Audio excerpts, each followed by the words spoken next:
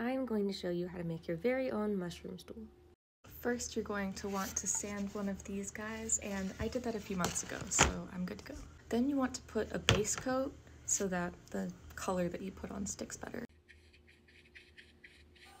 I can't see back here without turning the whole thing, and so I'm just using the camera to kind of guess.